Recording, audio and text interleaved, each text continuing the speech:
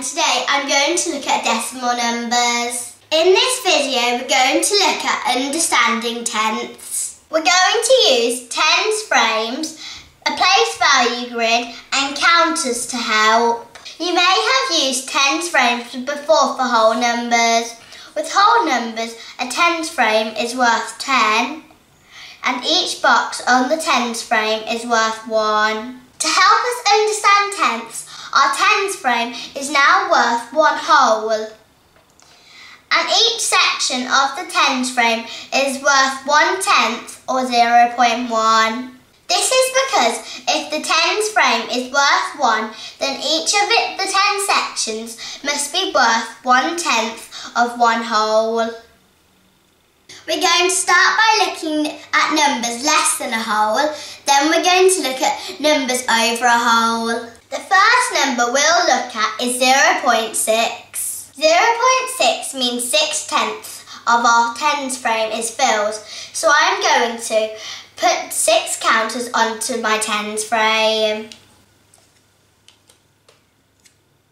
So here I am showing 6/10 of the tens frame, or 0.6. I can also show this on a place value grid.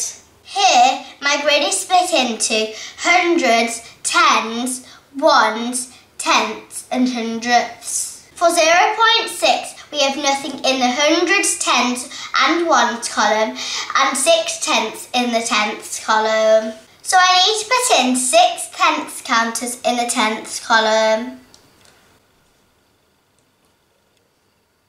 So here we can see we have no ones, a decimal point and 6/10. We can also use tens frames and a place value grid to do decimal numbers above 1. We're going to start by using tens frames to represent 2.7. Because we have 2 in the ones column, we need 2 whole tens frames, and as we have 7/10, we need to use a third tens frame. I need to use counters to fill 2 whole tens frames to represent 2, and 7/10 of the third tens frame to represent 0.7.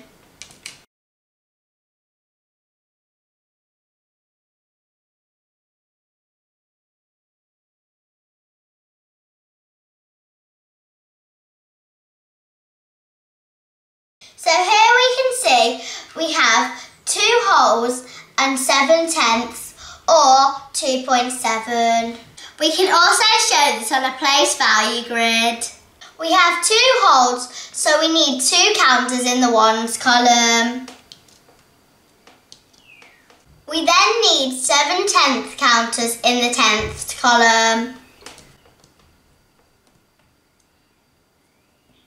So here we have 2 wholes, a decimal point and 7/10. Why don't you try representing different numbers using tens frames and place value grids? I hope you found that useful. If you did, please like my video and subscribe to my channel. I'll be uploading a video with something new every week. See you all soon. Bye!